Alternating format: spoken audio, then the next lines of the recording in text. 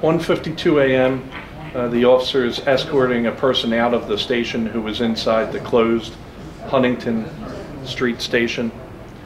As you can see, there's no apparent angst or conflict between the two. It seems congenial.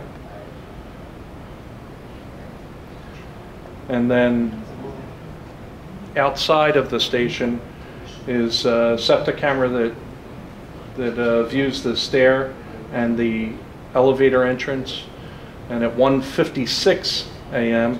in the upper left-hand corner of that screen, you'll see the same male struggling with the same officer.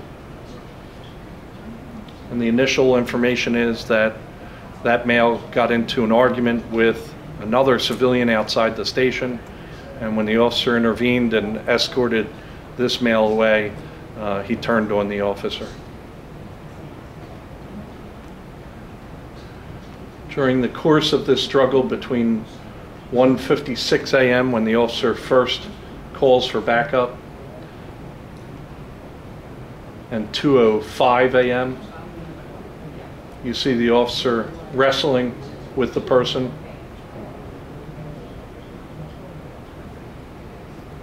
Our initial information is that there were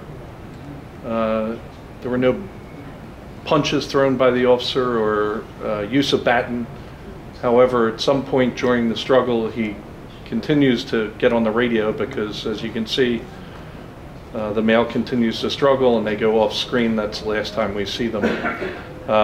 The officer uses his taser in an attempt to gain compliance, and that was unsuccessful.